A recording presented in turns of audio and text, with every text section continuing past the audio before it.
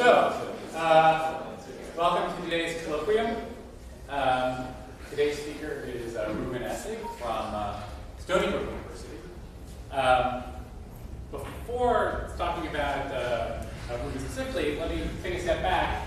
About a decade ago was a very interesting transition point as people thought about models of dark matter, and people started exploring the idea of more interesting dark matter sectors, where dark matter had its own properties and interactions, and we kind of looked at the properties in the standard model and asked what would happen if those things were present in the dark sector. And it wasn't that people hadn't thought about this, but there was a real change in what people were interested in the field. And it was become aware how little we actually knew about these possibilities. And the reason I bring that up is that it was an exciting time for people to really think about new things. And in particular, we went from a period of knowing very, very little to knowing a tremendous amount. And a lot of that was spearheaded by some incredibly interesting experimental proposals by, at the time, a group of young postdocs, one of whom was Rouven, that really opened the door of ways to look for dark particles that we had not thought about before. And I think it's interesting because, one, it shows how much progress can happen in a short period of time, and also, two, how much can happen with the initiative of young, excited, engaged scientists, because he was not a professor at the time when he started putting all these things together. And I'm telling you that because he'll probably mention these proposals, but he probably won't tell you how instrumental he was in getting them all started, and how much legwork had to be done, but he did. So at any rate, after that point, there's been a tremendous amount of activity in looking for these new ideas of dark matter, and it's really been driven by a group of young scientists, of whom Rouven is at the forefront, along the way that has caused him being recognized as by the Career Award, the Primakov Early Career Award, and recently also he was named a Sloan Fellow. He's recently tenured, so he can say whatever he thinks now, and he's going to tell us about a lot of really exciting new ideas for the next decade in looking for dark matter. So, yeah. Thank you. So thank you very much. So this is my third visit this year. Before that, I've never visited before. I think maybe one reason was that Neil was actually on my thesis defense. I don't know if you remember this. He was external examiner, and given the performance, it took him, I guess, 10 years roughly to invite me. But so I've been here 3 times this year, and I'll try to make a habit of that. So I'm going to talk about direct of sub-GeV dark matter, and this is a topic that I've thought about since 2011, especially with Tomer Volansky and Jeremy Marden. But it involves a lot of other people, and I've corrupted enough younger people to think about this as well, and also condensed matter faculty. So there's some nice overlap with condensed matter physics as well, which I'll try to allude to, why that's important for the things I'll be talking about. And of course, most of the work is being done by the postdocs and students, and I've everyone in blue here has some Stony Brook affiliation, either in the past or currently.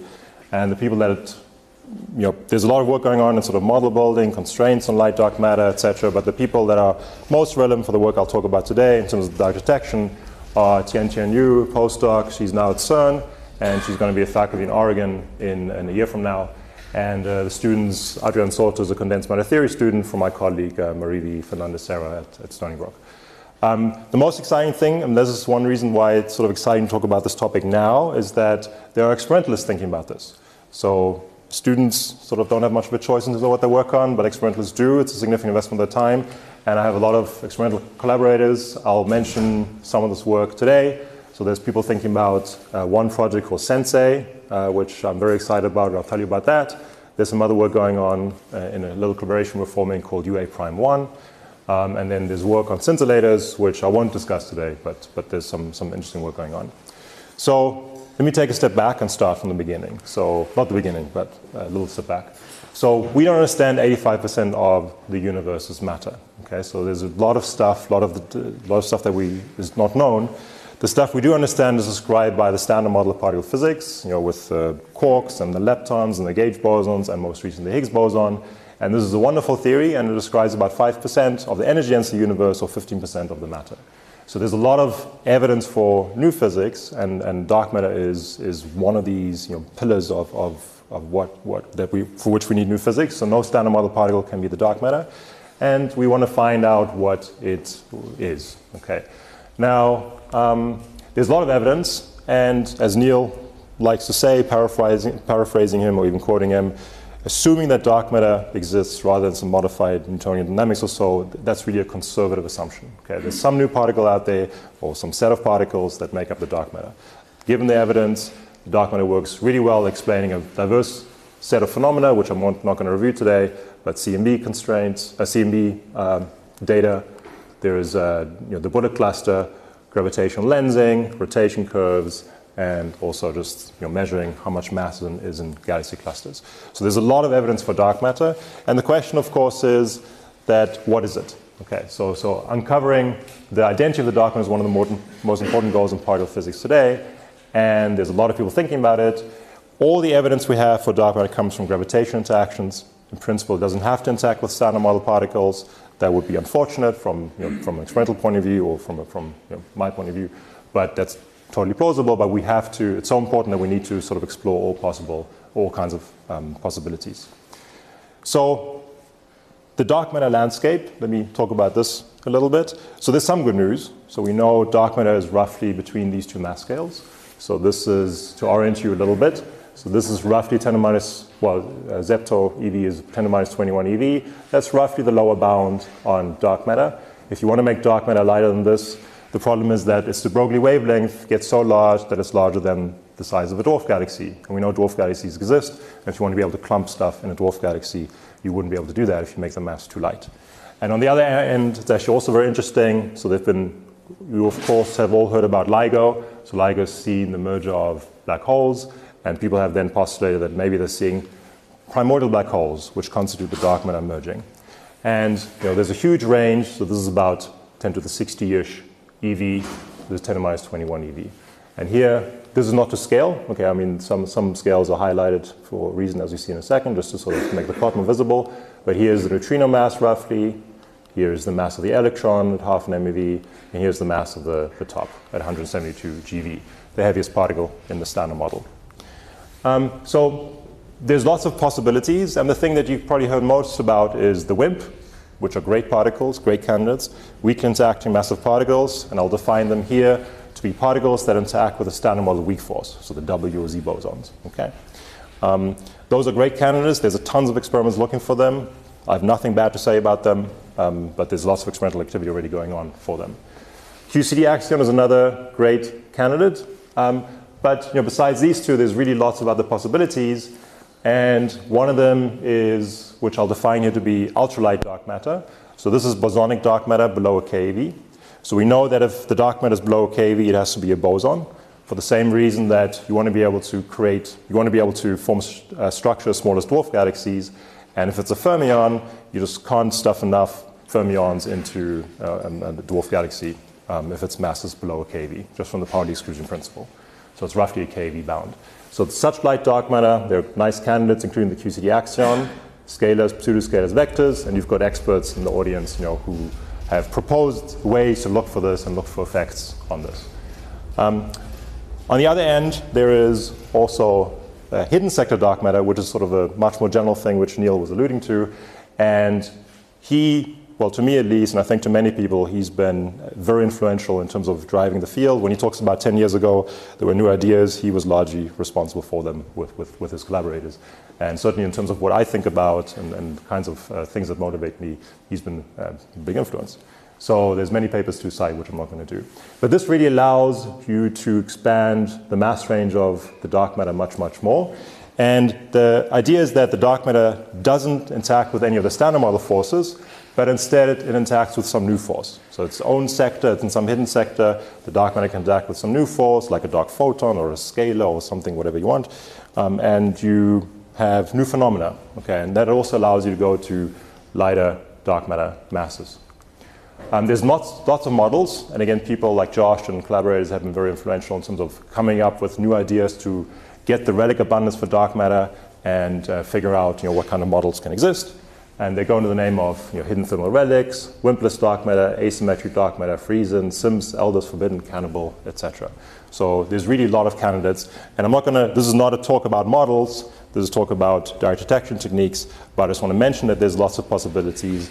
And many of these models are very predictive. They really have sharp targets. So just because, just because it's not a WIMP or so, well, even WIMPs are very generic. They're not that predictive either in many cases. But there's many models that can give very precise targets, which are interesting to go after, and for which we need new experiments. So up here, for WIMPs especially, there's many experiments. There's the Large Hadron Collider, of course. There's the 2 flagship experiments in the US, that the Generation 2 direct detection experiments, LZ, which uses xenon, and Super CDMS, which uses silicon and germanium semiconductors. There's the Fermi Gamma Ray Space Telescope looking for indirect detection signals, as well as AMS-2. And there's, of course, lots of additional experiments like Xenon 1 ton, Xenon 100, and a ton of other direct detection experiments, for example. On the light side, the ultralight side, there's far fewer experiments. But thankfully, thanks in large part to money from private foundations, there's more experiments that are starting to happen with this. ADMX is an experiment that's funded by US taxpayer. So that's the flagship experiments together with LZ and Super CDMS for looking for axion dark matter. But there's other nice ideas like Casper, etc., that are coming. But still, the number of experiments is far fewer than what exists that go after the WIMP.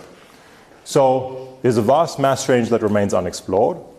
And new small experiments can cover a lot of this new parameter space, at least down to some level. Now, what does this mean? Small scale, I mean, order million, less than $10 million. And they can really cover a huge region of the parameter space, which is unexplored right now. And the reason it's unexplored is because often you just didn't have the technique or the experimental sensitivity to look for these new particles. And there was a recent workshop, which I'll just mention. I do think it's going to be, this will hopefully have some impact on the field in terms of what the DOE and NSF decide to fund in the future. There was a workshop that was requested by the Department of Energy to come up with a science case and also a set of potential experiments that one could do to go after these new, what are the opportunities to look for new dark matter particles besides the WIMP or the QCD axion. And lots of ideas were presented, and the basic, I think one of the key features is that you need a comprehensive experimental program that covers a variety of different techniques to try and maximize our discovery opportunity for dark matter, because no single experiment will cover everything. The stuff I'll talk about today, I'm super excited about it, like SENSEI, but we need more experiments, more direct detection experiments, and also, as well as other types of experiments like beam dump experiments and new E plus E minus experiments, electron positron colliders. And there's also other techniques that people have talked about. So today I'll focus on the direct detection. So this is sort of a review paper that appeared in July, a white paper with listing of various possibilities. It's already out of date, but that's great because the field is sort of very active. And I will tell you a little bit about what's been going on, of course focused from, with a biased perspective in terms of things that I've thought about and which I think are particularly interesting. But this talk is going to be discussing sort of a new frontier in direct detection, which is direct detection of dark matter particles with masses between the MeV to GeV range. Okay. So here's the outline for the rest of the talk. So I'll talk about direct detection, what's the concept, what do people usually do, and how can we try to probe sub-GeV dark matter. Then I'll tell you about 2 different approaches, one with xenon. I'll tell you about direct detection constraints down to few MeV masses, and I'll tell you about some new experimental effort to try and improve the existing sensitivities. And then I'll tell you about using a different type of material, semiconductors, in particular silicon, and I'll tell you about the SENSEI experiment, which is really, I think, a big leap forward in this little field, in the subfield of trying to probe dark matter below the GeV scale. Okay, so let's start with this. So the traditional detection concept, what people usually do, which is a great thing, like at Lux or Xenon 100, etc. What they do is they take a detector that consists of some material, like xenon or silicon, They put it deep underground because they want to shield it from cosmic rays. They want to make sure that the detector is as quiet as possible. And then they wait. So here I'm showing an atom in that detector. They wait until the dark matter particle in our halo comes by and hits the nucleus and gives the nucleus a big kick. And that nucleus will then give you some signal like heat or some light, some scintillation light, or it'll give you some electrons, some charge. And then you try to measure that signal.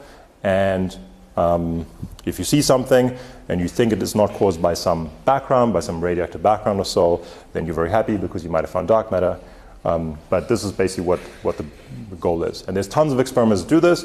And usually what they show is a plot that looks like this. So on the y-axis is the cross-section for dark matter to scatter of nuclei. On the horizontal axis is the dark matter mass, here labeled as WIMP mass, okay, but it could of course be anything. And then they show a plot, black curve on this like this. Everything above this black curve is ruled out. Everything below this black curve and to the left is allowed. And the reason this goes up at the bottom, this curve, is that the nuclear recoil energy is too small. So as you lower the dark matter mass, you just cannot give enough kick to the nucleus to give a signal that you can see. So that's why the curves weaken and more range is allowed at low masses. And at high masses, you see that the curve is linear, and that's because we know roughly, certainly better than a factor of 2, what the local dark matter density is, but the rate is not proportional to the rate is not given by the dark matter density, it's given by the number density of dark matter. The number density of dark matter is going to be given by the energy density over the mass. We know the energy density, it's roughly 0.4 GeV per cubic centimeter. And then as the mass increases, the number of particles that you have decreases, and therefore the chance of something scattering weakens, and then the limit that you can get is weaker. So that just rises linearly. Okay. And then what we have is tons of experiments, and here I'm just showing the best ones.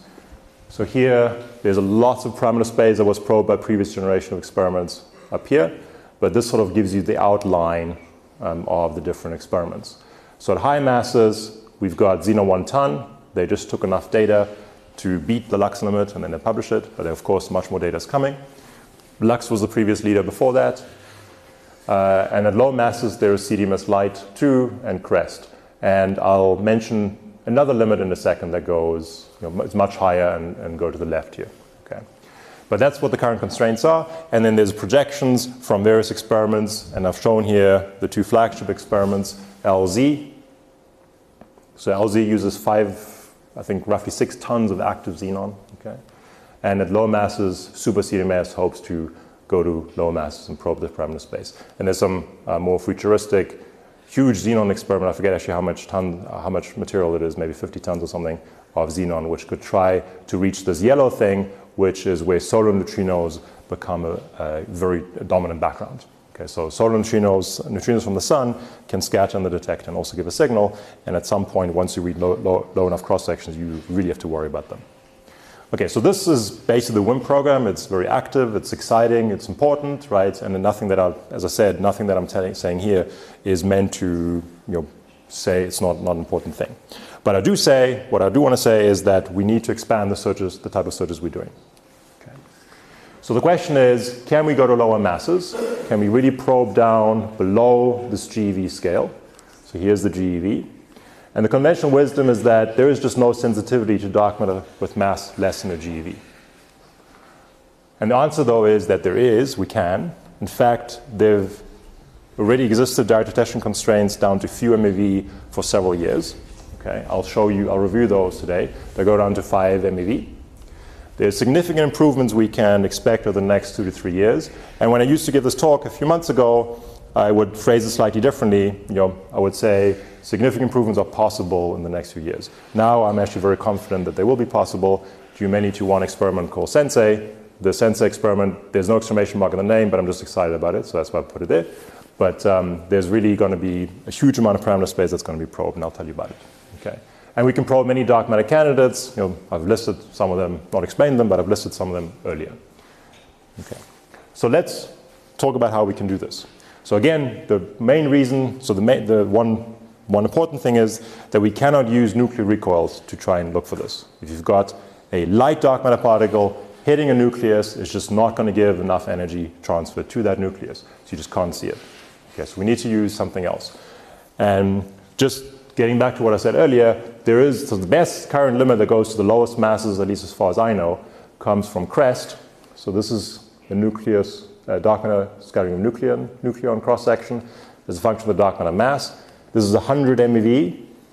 So this is about 140 MeV here. And look, the cross-section is 10 to the 4 picobarn. So that's 10 to the minus 32 centimeters squared. And on our previous plot that I had, it's sitting way up here. So it's a very weak limit. It's a great result. This actually just came out in July, but it's not a very strong constraint yet. Okay. They actually used 0.5 gram of sapphire coupled to some transition net sensor, which they're able to measure very low energy depositions. Okay, so that was a sort of a nice result, but it's still a very weak limit. So can we do better? And the answer is yes, we can.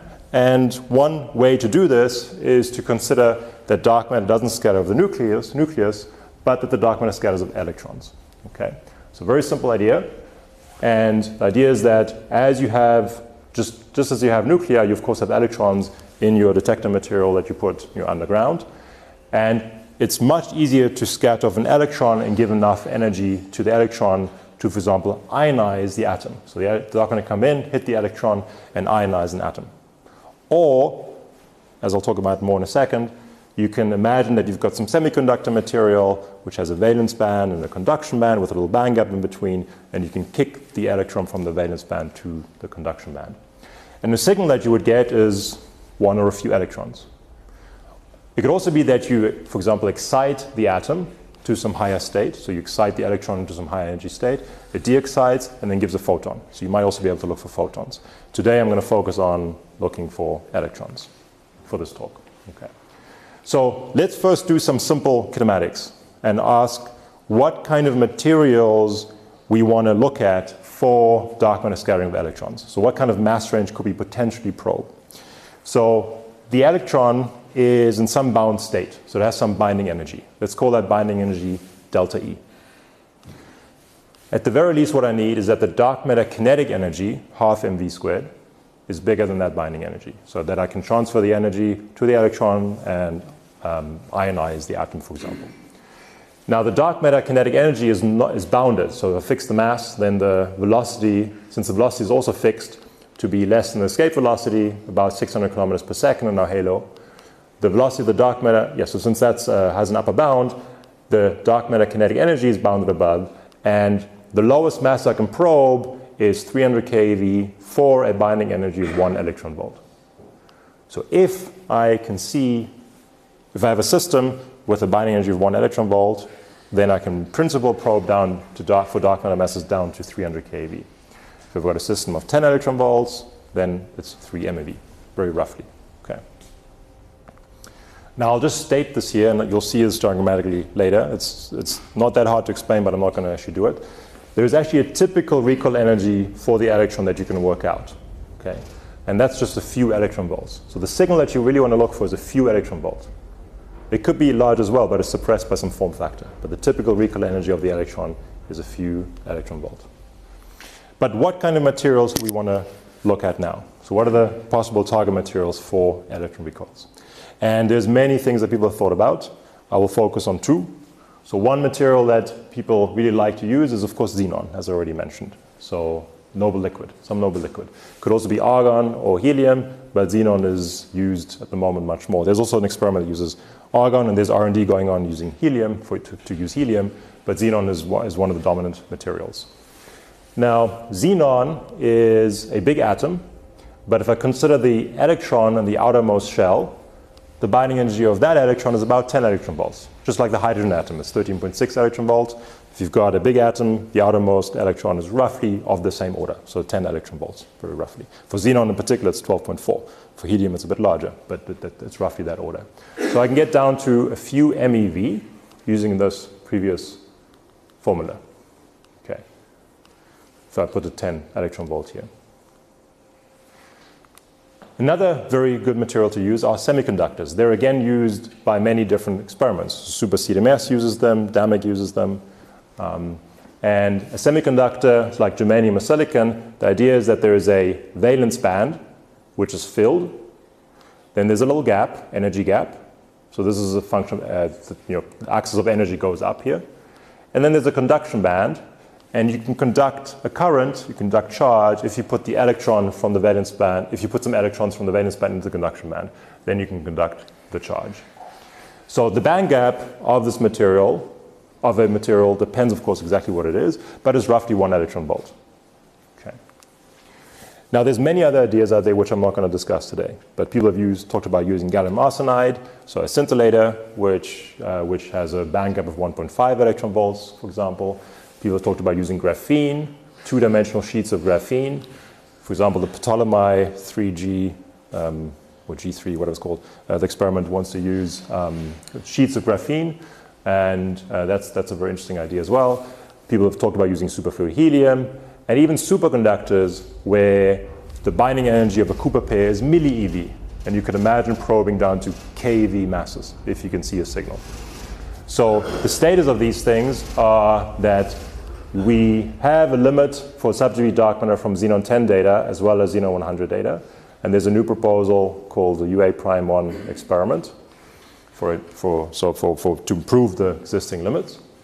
And for semiconductors, there's a funded experiment called SENSEI, which has a threshold not at the band gap of silicon, but a little bit higher, about 5 electron volts. Okay, and if there's time, I'll explain why it's 5 and not at the band gap exactly.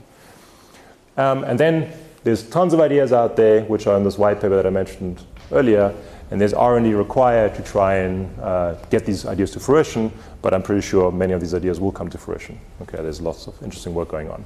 And sort of an interesting thing is that, so for myself, so I'm a particle theorist, but for these type of for this particular topic, I talk a lot to condensed matter theorists. Okay, one of the important collaborators is a condensed matter theorist and her student. Okay, in terms of this, and I'll allude to that as we go through.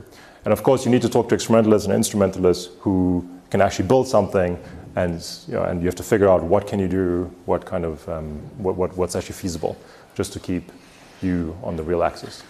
Okay, so that's the direct detection concept. Maybe I'll just pause for a second and ask if there's any questions. Yeah. Graphene doesn't have a gap, so that was an interesting item in your chart.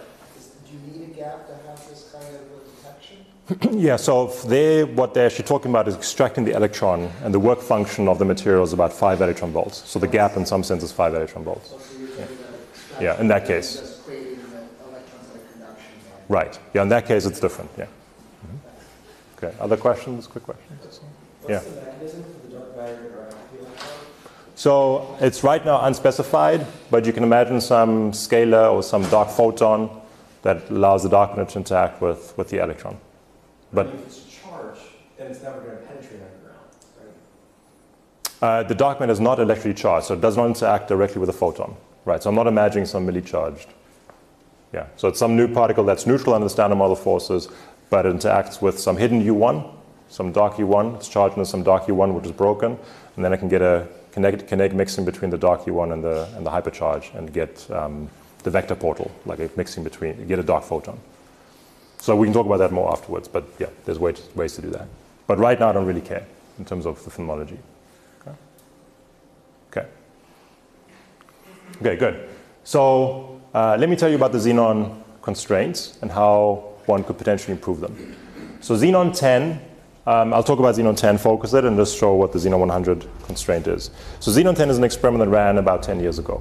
Okay, it was the first prototype for the xenon experiments, and then we had 2 collaborations emerge from that: xenon 100, xenon 1 ton, xenon n ton eventually, LUX and LZ on the other side.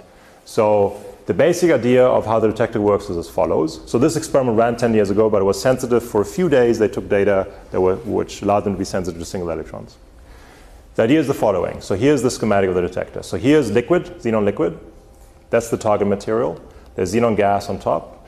And then they have photomultiplier tubes on the top and the bottom, which detect light.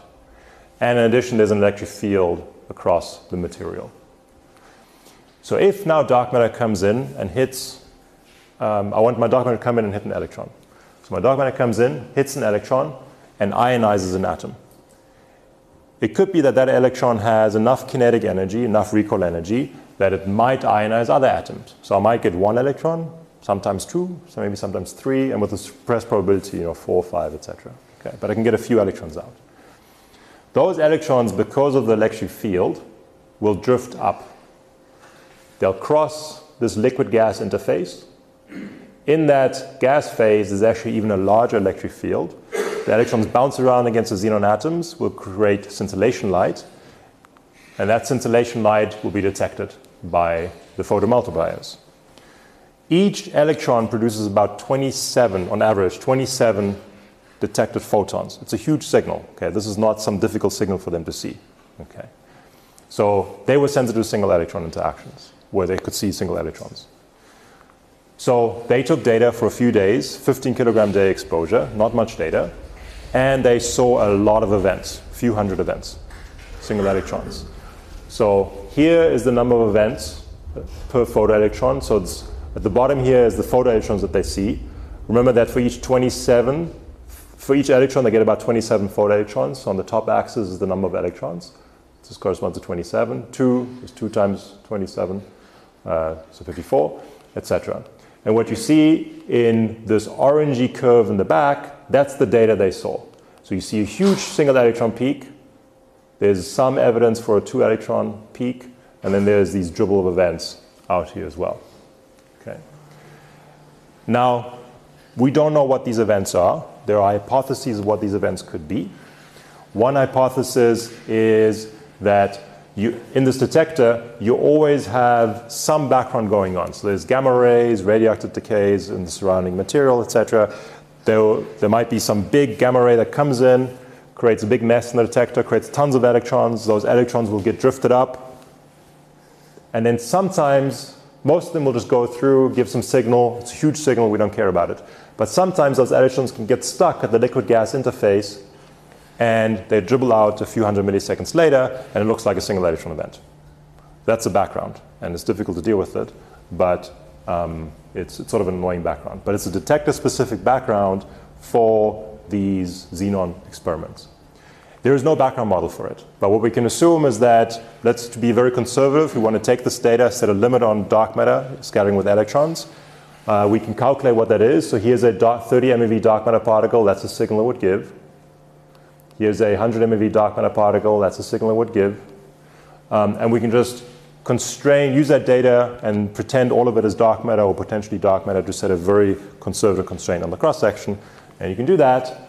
And what you get is this plot, where now I'm plotting the dark matter scattering of electron cross-section, sigma E. I'm plotting the dark matter mass down on the x-axis here. And I get a constraint where everything shaded is ruled out. So everything above this is ruled out. So the shape is sort of similar, okay, as we had for the usual plot. And notice, though, that now we're talking about MeV masses. So this is a constraint that goes down to few MeV masses. So this is a real direct detection constraint down to few MeV masses. Okay, and this is something that existed for a few years already. Okay. Xenon 100 is the one other experiment that has released data, and they didn't go down to single electrons. They just went down to 4 electrons. So they don't have. I need to have a heavier dark matter particle to set a limit. So that's the Xenon 100 limit, which doesn't go quite as low. And just by pure coincidence, the rate of background events they see just happens to be the same. So they've got 30 kilogram year exposure versus 15 kilogram days. It's a much bigger experiment, ran for much longer. But they see so many background events that they effectively set from the same constraint. They don't set that on the dark matter standards. And so they just got those things have to do the same thing. But nevertheless, there's some constraint. So now you can ask, can Lux or LZ do better? And we don't know, because we don't know what the background levels are going to be. They might not be able to do that, even though there's such more fancy experiments. So what we really need to do is try and understand these backgrounds, and there's a collaboration that's starting to form, whose goal is to try to build a xenon experiment, a small xenon experiment, not like a ton scale, but a kilogram scale, try to understand these backgrounds, do R&D in the lab, really focus on these electrochemical events. There's a lot of stuff that needs to happen for that, so clearly there's experimental R&D going on, but there's also theory work that needs to happen. For example, one can try to use condensed matter techniques like time dependent density quantum theory and molecular dynamics simulations to try and understand how electrons behave in xenon liquid, try and calculate the band structure of xenon, and try and understand some of the backgrounds. So there's sort of an effort going on in that direction. And maybe in a few years' time, we'll have an experiment that has far removed backgrounds. Oh, good. So, any quick question on that? I'm confused by what you said before, that an electron may interact with the dark matter via a dark photon. This would mean that an electron, in addition to having an electric charge, also has a dark charge. In this case, an electron is also an emitter of dark photons. My question is, have you ever observed emission of dark photons described by a shortage of photons, where cases where an electron loses energy, but you don't see any photons coming out? So, no, I don't know. I don't think that's been observed, but you're right that there's many different ways that produce a dark photon. Right? And there's been no experiments that want to look for that. And plus or minus collider, etc. to look for that. And there's a ton of constraints which I can tell you about, but not now. I would have to do that. But it's a good question. But it doesn't. There's still lots of open parameter space, so I can still have a dark matter with a dark photon, and it's not nothing. But they are constraints. So. Okay, so let me talk about the last topic, semiconductors. So I'm particularly getting towards sensing. So again, the idea is that there is some valence band and a conduction band with a little band gap. So here, this is the exact band lattice for germanium silicon, 0.67 eV and 1.1 EV. We'll really focus on silicon, the 1.1 electron volts. And here is that you've got some electrons sitting around your valence band. The dark matter comes in, hits it, it's going to excite the conduction band, and what you then have is an electron somewhere high in the conduction band, and the thing that remains is a hole, basically positive charge. Now, these electrons and holes, they won't just sit around. If the electron gets excited very high in the conduction band, it's going to fall down again. And it turns out that for each 3.6 eV of recall energy in silicon, you're going to get an additional electron hole pair. So if I've got band gap 1.1 plus 3.6 eV of energy, recall energy, I'm going to get 2 electron pairs. I've got 1.1 EV band gap plus 2 times 3.6, and I'm going to get 3 electron pairs. So what I get is some number of electrons and holes in the conduction band and the valence band. Okay. And then those electrons can be manipulated, and those holes can be manipulated. Now, to calculate this, I just want to say it's not that trivial. Okay? So the electron is part of the many-body attacking system. So what you do as a particle theorist like myself, you go to your condensed matter colleague and ask them, can you give me the wave functions, can you calculate the wave functions, band structure for silicon? And there's of course techniques, they know how to do this much better than we do. And there's a program, and some of you know it, called quantum espresso, which we adapted to calculate these rates. And now the rate calculator has been made so much easier. And the people, Jenja and you, my former postdoc, my postdoc concern, and I get also the best matter theory too, have done a lot of work to try and make this useful for experiments. But we know now what the rates are. And here is a spectrum for a dark matter particle as a function of the recall energy. So here's the rate per kilogram here for some particular cross-section. Doesn't matter what cross-section, we care about the shape of the exact numbers. There are 2 dark matter masses that are plotted, 10 MeV and 1 MeV, blue and black respectively. And I'm making this as a function of the electron recall energy, or given that each 3.6 eV of electron recall energy gives me an additional electron pair, I can put the number of electron pairs that I've created at the bottom. Okay, so you see there's a 1-to-1 correspondence. So here's what the spectrum looks like. It's focused on the 10 MeV. It drops rapidly. So we get a little peak at a few EV, but then it drops very rapidly. So we get a little peak at 2 electron pairs, and then it drops rapidly. And you can see that if you sit out here, if your experiment's only able to measure 10 electron pairs, for example, the rate is going to be many, many orders of magnitude lower than what it would be able to measure, for example, 2 electron pairs. So it's very sharp decrease in duration. So how do we detect these electrons? And there's basically two ways that experimenters are trying to do that. One approach is from super CDMS.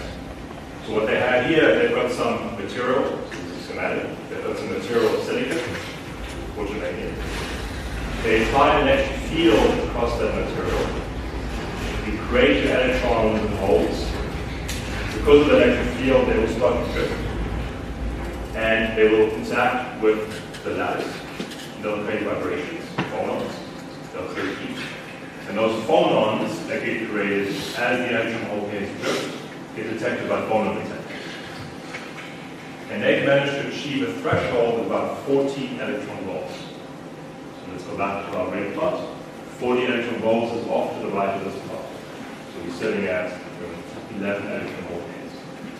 Okay, they're sitting up here. They have steered to the right, but nothing to the left.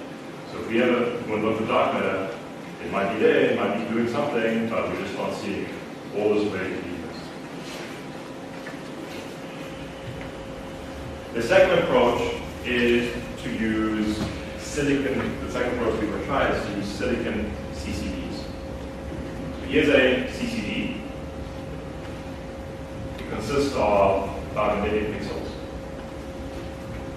Here's a picture of the CCD with each of these as a pixel. This focus on one pixel. In that pixel, I've got my silicon. And here's, again, the schematic. Dark matter comes in. It's an electron from the values of conduction band, creates some charge, maybe 1, 2, 3 electrons. And then you can have, then you've got some charge sitting at these pixels, in a pixel. And then what you do is you read out this charge by moving the charge one pixel to the next.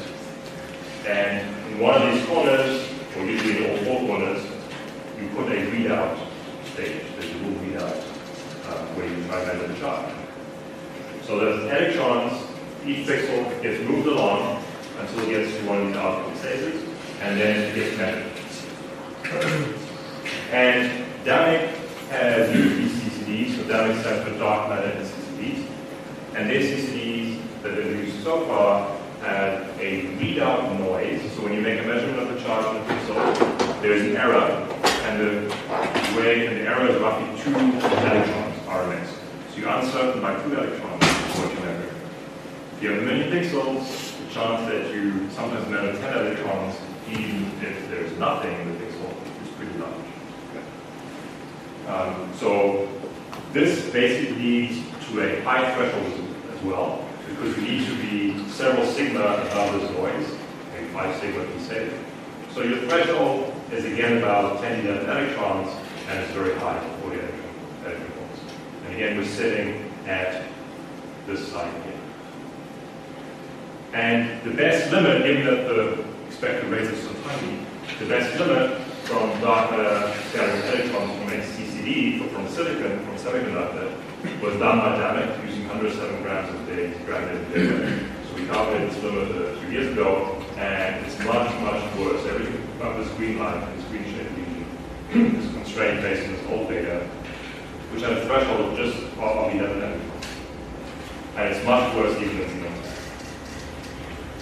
So clearly, if we can lower the threshold, we can do much, much better. We can access so much more with the dominant dark matter signal lines. And this was recently achieved in what I think is sort of a big breakthrough for this field, for the research today. And the experiment, the experiment that has achieved this is called SENSEI. So SENSEI stands for sub-electron noise. You want the noise not to be 2 electrons, but you want to be tiny, so sub-electron. Skipper CCD. So skipper CCDs, those are the special CCDs which I'll talk about more in a second. And experiments. This started as a lab development program a few years ago, 2016. Harry Tippenberg, who I think technically is still a postdoc, but hopefully he will start finding soon after the lab, was the PI of this. There are people, Chris Belek and Steve Holland, who helped with the design of the CCDs, and he was a postdoc, and this was a student. And then there's a bunch of theorists who watched the experiments. Okay. So this is a data research and development program which we started 2 years ago, and and uses skipper CCDs. So this is a CCD which was developed by LBNL Microsystems Lab. The particular CCD that was used has about 1 million pixels, a bit more. So it's an array of 4,126 by 866 array of pixels whose size is 50 micrometers squared. The thickness is 250 micrometers. These are like big towers of CCDs. They're tiny CCDs with a lot of mass, basically. You want to make them thick, you have as much mass as possible.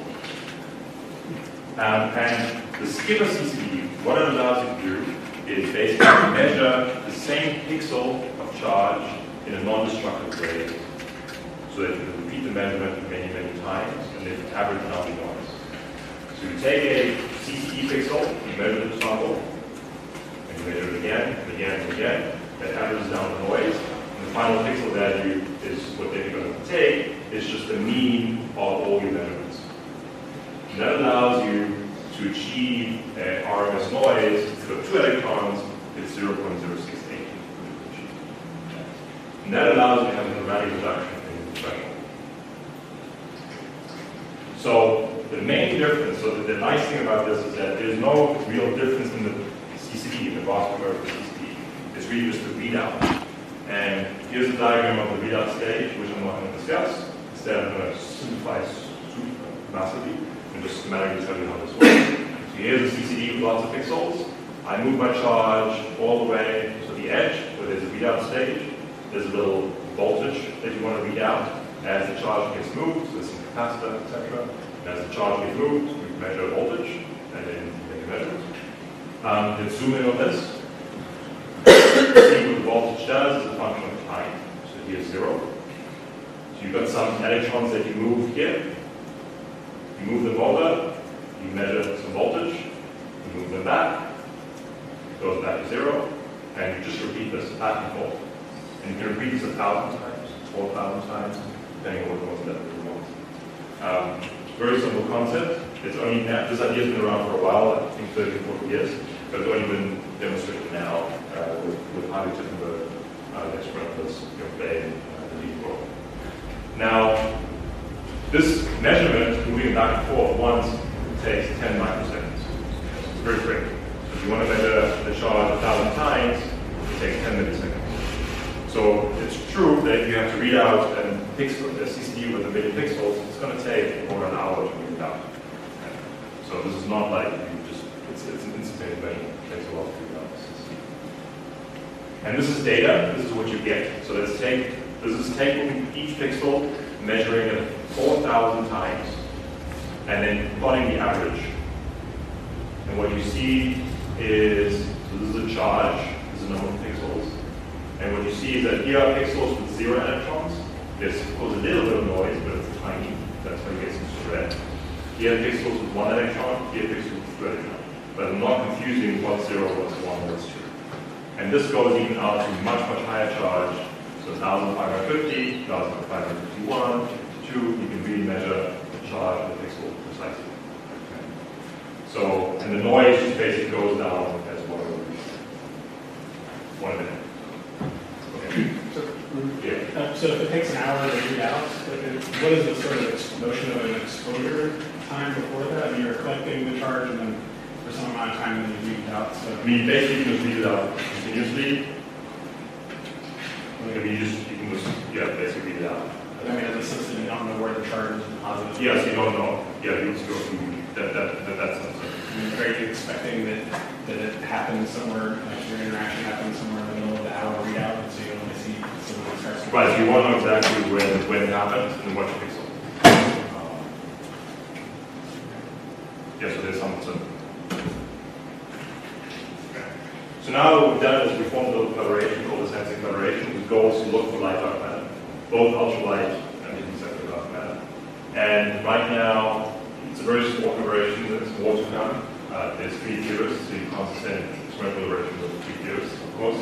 Rouven Essig is the main guy on the experimental side. There's students, and there's more postdocs, etc. We already have 0.2 grams underground in the Milos hole, which may produce a science result that's not sure, we're not sure yet. So this CCD that we have, was produced not in a dedicated run to produce them, but in a parasitic run. and they manipulate the CCDs afterwards, and basically they put some reflective coating on them that they put on, and that might contain some radioactive material, we don't know. So it might be that we're just going to respond with some radioactive background, but we don't know. If not, then we can actually set it on to those kinds of buildings. So this thing's running in the Venus hole. So here's the Fermilab, the building, high-rise, 100 meters underground, is the Venus hole. There is a little, so here's Nova, and there's a little hallway, and there's a little tent, which, so I managed to visit that. So as a theorist, I get very excited when I get to wear a hat. But it's basically a little clean tent, that's how they took them over here. And inside, there's a little vessel, which is nice and cold, about 100 Kelvin, but more than 100 Kelvin. You see all the electronics going here, and there's a little 0.2 grams stuff inside. Now, the goal is to do something much better, and we recently received support both from Fermilab, Fermilab is supporting it, and also almost $1 million grant from the Heisenberg Science Foundation to build a 100-gram experiment. And with that, what we plan to do is take, use stages, first we're going to do 10-gram experiments to make sure everything works, and then 100-gram experiments after that. We want to take data in about 1 year with a 10-gram experiment. That can be done in Minos. Minos, 100 meters underground, is enough to do that. And then in 2 years, we can do 100-gram experiments. That needs to be deeper, possibly at the Stanford underground research center. That's so. Okay, so let me talk about backgrounds a little bit, because that's the thing which is always a big worry if you guys do a diagnosis. Okay, what are the backgrounds? So,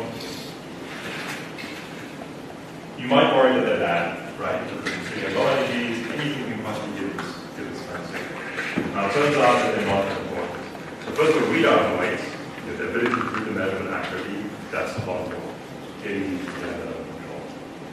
Solar neutrinos, they are not a background if your exposures are less than a kilogram gain. So if we go to higher mass materials and run them long enough and get exposed to a kilogram gain, you will see some solar neutrinos. But for 100 gram a year, you don't worry about it. Radiogenic backgrounds, so Comptons and beta decays, etc., those we expect to be less or net for 100 gram a year exposure. So here is the spectrum again, number of events, as a function of the charge. This is actually chosen to be a particular model, okay? So that's sort of an interesting little benchmark model. Here's the dark matter signal, function of the charge. You see again this huge rise as you go with thresholds. So the previous experiments were sitting here. Now we're going to go be able to go much lower. And here's the Compton background. So it's flat. Why is it flat? Well, most beta decays or radioactive decays, the typical energy of these events is KeV scale. Okay? And of course you've got the tail down to the lowest energies. But with the shielding that's already been achieved in previous generation, in previous experiments like that, basically you can shield the thing well enough that by the time you're sitting at the very low energy tail of this background, it's not a big deal. So you see about 0.1 events per bit. So you can take a few bins and have almost basically background frequency. The one thing you have to worry about a little bit are dark currents. So this silicon, the skipper CCD is sitting at about 100 Kelvin. So random fluctuations from temperature, thermal fluctuations, can sometimes excite an electron from the beta to the conduction band. And that actually turns out will happen a lot in a 100 gram year exposure for one electron. So the chance that one electron gets excited out is very high. So we cannot set a threshold of one electron. However, you can ask what's the probability that two electrons are going to get excited out in the same pixel. And that chance is very meaningful. Okay. And with the current measured upper limit of the dark count, on the dark current that was done dynamic, we know already that for sure we can use the 3 electron threshold. Well, for sure, probably mostly. But the expectation that we can actually use the 2 electron threshold. Okay. So that means that we don't get to use that first bin here, but we get to see all these other things. So, to end, the last 5 minutes. Okay, so what models can we build? Okay, I'm just going to show some propaganda plots. I'm not going to explain the models in itself. But very So for example, with this dark photon that I mentioned earlier, you can calculate what the radical balance is of dark matter. If you've got some light dark photons sitting around, you can calculate what the annihilation rate is of dark matter if you stand on the particles through some dark photon. And we can fix that annihilation cross-section because we know what the radical balance is. We know what number we need to get. We know what cross-section we need. And then we can turn the diagram around and calculate the direct deflection rate. And we know what the number is. And there's many variations on this, but basically what we get is a plot like this, where the following is happening. So this goes slowly. Here is sigma E bar again, cross-section, darkness goes in. Here's the darkness mass from MeV to GeV. Here are the xenon 10 and xenon 100 limits in blue. Here are the sensor reaches, 10 gram, 1 month, 100 gram, 1 month, 100 gram, 1 year. That's the eventual goal. Everything in gray is a constraint from some of the things you were mentioning, in producing dark matter at deep dump experiments, or producing dark matter at plus or minus collider at these particular models. Everything gray is ruled out. But everything in shaded is a particular model which can be written down, which is sort of predicted either thermoscalar, exponential fermion, or simple and alpha, some of the word buzzwords I mentioned earlier. It's not explaining them at all, but there's a lot of parameter space, motivated parameter space, or equal parameter space that can be probed by a new experimental process. And you can see that this is 10 gram 1 month, and there's not much time that you can really cut into some of these models. Beta dash propaganda plots the following. This is a different kind of model where I have a very light mediator that does the mediation of dark matter to actually the starting model. Now you know that if you have a light mediator, that the cross-section is really going to go as one of the momentum transfers before. The mass of the mediator is not important, it's very light in the dimension. So here's a model where the cross-section goes as one of the mediator of momentum transfers before. So if I'm sensitive to low momentum transfers, I'm going to get a huge increase in the cross-section. And SENSEI is sensitive to low momentum transfers, okay? Where you just get a little bit of, like 2 electrons in your detectors. And here are the xenon 10 and xenon 100 limits that we've written out, different kind of model. So xenon 10 dominates now. There's the traditional direct detection searches up here, and there's some supernova median now, and that's down here. And what you see is that running SENSEI, the 10 gram experiment for 3 hours already beats the xenon 10 limit. That's just because we're sensitive to much lower momentum transfers than xenon 10. In a few minutes, we'll already get probing parameter space that's open down here. For 3 hours, you get this. There's a particular model for freezing dark matter, which you want to line on this line, this plot. You can get the right regular maximum on this line. In 1 month, we probe it with the sensor 10, sensor 100, 1 month, and sensor 100, 1 year. And this little 0.2 gram experiment that we've got going on now, assuming the radioactivity, assuming there's no radioactivity, you don't know yet. But if it works, this 0.2 gram experiment will improve on the xenon 10 limit in this model at about 5 years. It's tiny mass, but it can actually improve on things. And there's many other models. So here, dark matter can also be absorbed by an electron and give you a signal. But there's lots of other ideas that are out there. I just mentioned a tiny fraction of ideas that focus on semiconductors and liquids. Many ideas are out there. Some from people in this room as well. So it's using superconductors, molecules, scintillators, two-dimensional targets like graphene, magnetic bubble chambers, helium, chemical bond breaking, etc. There's a summary if you're interested in this paper. And as I said, it's really a little bit outdated, but it's not too bad. And then, SENSEI is sort of leading the pack in terms of what people are trying to do now. But there's a lot of R&D going on to try and improve it. And I'm certainly, I'm pretty confident that there will be lots of other things that get turned into reality, and we're going to make a lot of progress. So here, for example, it's the same plot but it's zoomed out. So here's the SENSEI 100 gram experiment. Lots of ideas to go beyond that. The all dashed dotted lines because either not funded or they make some assumptions about what the potential reaches to compute back into the but you can see there's lots of activity going on in the community. So to summarize, I think the goal, right, is to uncover that ancient dark matter. There's no guarantee at all that we're going to do that. We might not be able to figure out what the dark matter is. We hoping that it has some standard interactions, and if it does, and there's certainly good reason why we think it might, and direct detection, what we'll talk about today, is possible down to anything masses, and possibly much lower, given if R works out, but certainly down to anything masses. And xenon experiments have demonstrated sensitivity. It's not great, but the idea is to try to improve it. I talked about the state line attempt. And then SENSEI will probe high probability whilst we reach the product space, assuming it goes well in the next few years.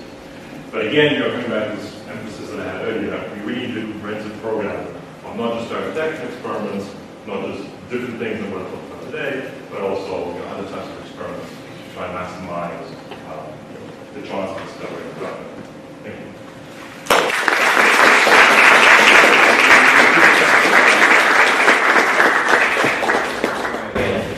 Very good. Time for a couple questions? Yeah, so we head over to the questions. So in the detector that's only also the interaction. So would this work and things like the axiom? So, right, so dark matter doesn't come to electrons, then too bad, right, for us. But, and that's why you want both types of experiments that can also do nuclear equals. Axions, not usually axions, but axion-like particles. So didn't show it actually on this in the talk, but that's this one. It's not an axion, but a dark photon, but that is similar. So any boson can get absorbed by an electron. Okay, a photon can get absorbed by an electron, get inside that. So I can have a bosonic dark matter particle that gets absorbed by an electron.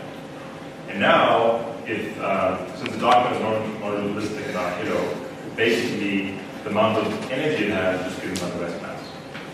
So if we've got a 5 eV dark matter particle that gets absorbed by an electron, it's going to give my electron 5 eV recoil energy. And SENSEI can see it. So here's an absorption of dark photons or axions of the plus and similar of what SENSEI could do, 1 year, going down to some high electron volts. So this is much, much lighter than the mass I talked about, and here the idea would be to use absorption, not scattering. The focus on scattering is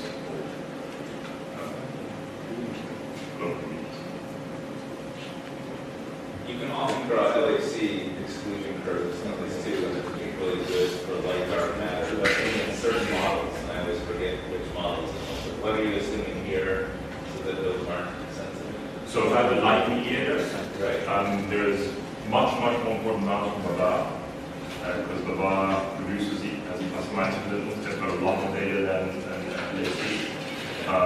And also, for light mediator, the production cross-section of light mediator, like dark photon and photon, for example, goes 1 over the center mass energy squared. So the LHC production, because the center mass energy is so large, it's going to be a tiny production cross-section.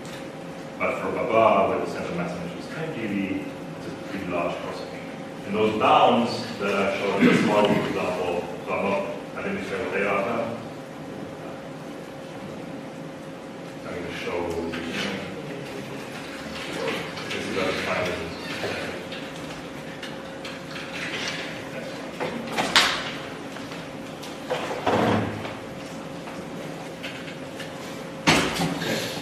So for some reason I thought this a long time ago.